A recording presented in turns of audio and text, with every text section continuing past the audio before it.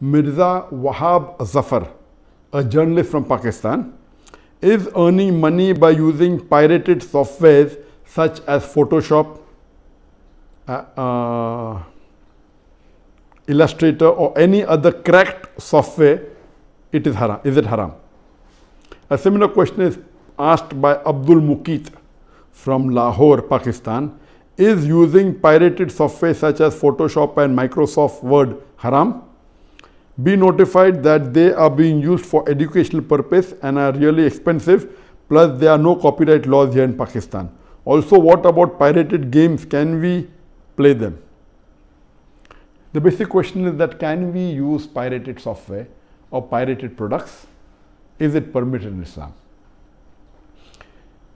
If we know early history, centuries before, when after the demise of Prophet ﷺ, the hadiths were written down and there were scribes who wrote down.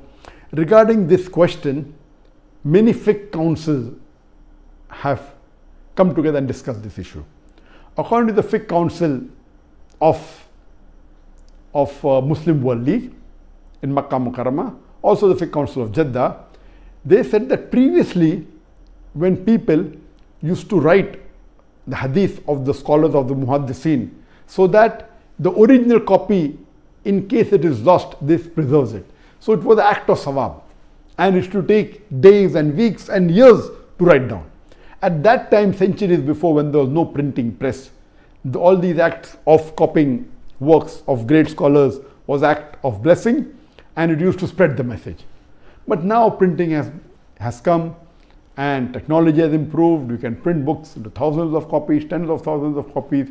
And now there are many people, if a scholar has spent, it's the opposite now. If a scholar has spent years together in doing some research, and there's a person who prints his book in tens of thousands and sells it by pirating it, this is totally haram. So what previously was act of sawab to preserve the work of scholars, today, if you copy it, if it has a copyright. If it doesn't have a copyright, like my books have got no copyright. Anyone copies it, I said you'll get sawab. Anyone makes videos of mine, no copyright. As long as please don't change it. Yet people change it. So as far as my products are concerned, I have got no copyright. Anyone copies my videos and circulates it, he will get sawab. But those people who have spent a lot of time, and if that is the bread and butter, and if they have put a copyright on it, so anyone copying that, it becomes haram.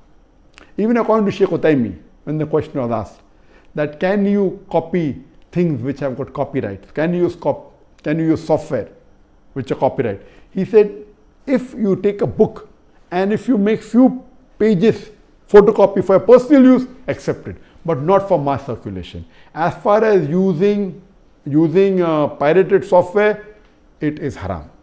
If that software has got copyright, and if there are copyrights on it, for using for personal reason or for office purpose or for educational purpose.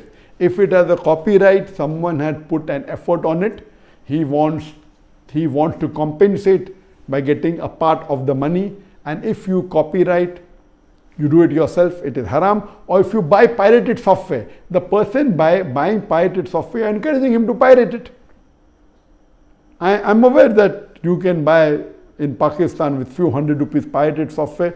If you want to buy original, you have to pay 10,000, 20,000 rupees.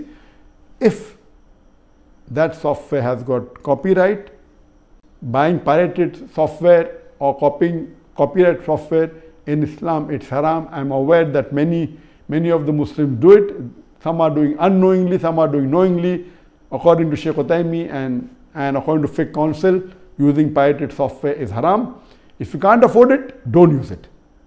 You cannot use pirated because it is as good as cheating or robbing someone of the intellectual property.